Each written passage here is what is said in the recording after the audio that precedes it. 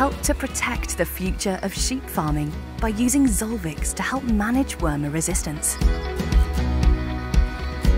Studies have demonstrated that 98% of UK sheep farms have some level of wormer resistance.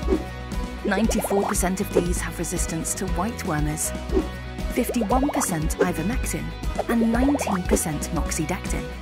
These numbers will only worsen without intervention. Despite this, just 19% of farmers are incorporating a newer wormer active into their annual regime. A lack of resistance testing, post-drench efficacy tests, and routine weighing means farmers aren't being alerted to resistance buildup. Vets play a vital role in supporting farmers in the delivery of worming best practice. This includes strategically introducing Group 4 wormer into control plans. Zolvix is not to be left on the shelf until older wormers become ineffective. Immediate action is needed to slow the rate of resistance. Industry experts have called for prescribers to encourage all sheep farmers to integrate Group 4, such as Zolvix, and Group 5 wormers into their worm control plans now.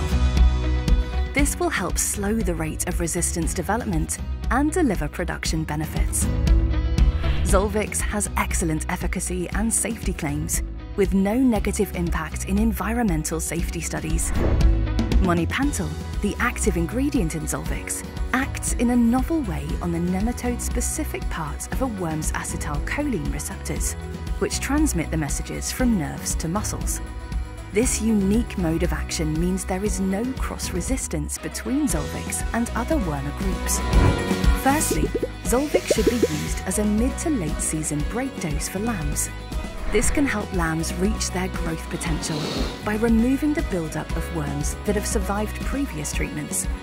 It also helps to slow the development of resistance to the older wormer group 1, 2, and 3s, preserving their efficacy for longer. Secondly, as a quarantine treatment, to prevent resistant worms from being brought onto the farm. All incoming animals, including those returning from grazing elsewhere, should be housed on arrival before treatment with Zolvix. These sheep should be kept in for 24 to 48 hours before turning out onto dirty pasture. In summary, wormer resistance is on the rise, and best practice protocols aren't being widely followed. Vets play a hugely important role in supporting the delivery of sustainable worming strategies that will in turn protect wormer efficacy and promote more efficient, profitable sheep farming.